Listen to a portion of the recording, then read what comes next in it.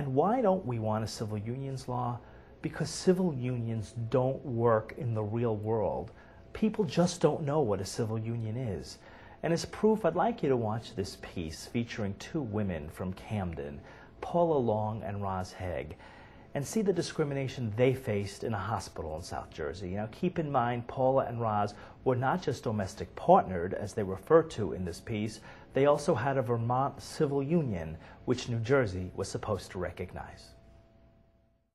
Roz Heggs of Camden entered a local hospital in March 2005 with heart, kidney, and lung failure from pneumonia and was given 3 days to live. Her domestic partner is Paula Long. Even though Roz and I are domestic partners under the New Jersey law, they wouldn't allow me to give consent. The decisions that they were making, the hospital was making, they had to go through all my sisters, my brother, then their kids. It was horrible. They took Roz's wedding bands off because her hands were so swollen where I couldn't get them off. And then the nurse told us that she was going to put them in a safe. And I'm like, what do you mean put them in a safe? You know, she said until the next of kin, you know, gives us consent to give the rings to you.